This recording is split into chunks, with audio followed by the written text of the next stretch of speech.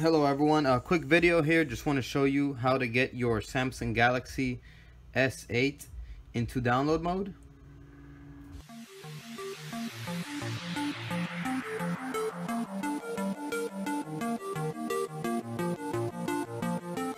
Alright, now you want to get into download mode if you want to root your phone or if you want to flash it. This is the mode that you will put it in so that you can transfer the files into the phone that you need in order to either root it or flash it. Alright, so in order to get into download mode, first thing you want to do is you gotta power your phone off.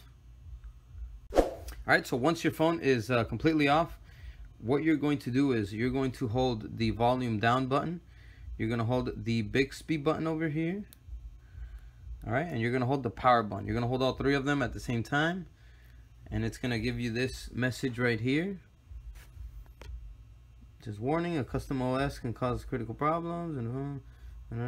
Alright, so if you don't want to put your phone into download mode, you will hit the volume down and it will cancel it.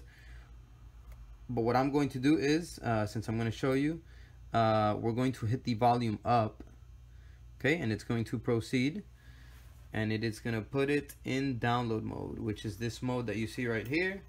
All right, so from here you can go ahead and connect the cable, connect the memory chip, whatever it is you're going to want to connect to it to flash it or root it. All right, so this is how you get your Samsung Galaxy S8 into download mode. Okay, so in order to get out of download mode, what you're going to do is you're going to press volume down and the power button and hold them both at the same time.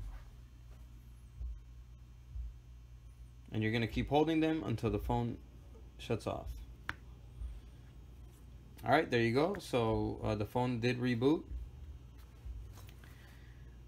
Alright, so that's how you get your Samsung Galaxy S8 into download mode and out of download mode. I hope this video was helpful. If it was, please give it a like and subscribe for more videos like these. Thanks for watching, guys.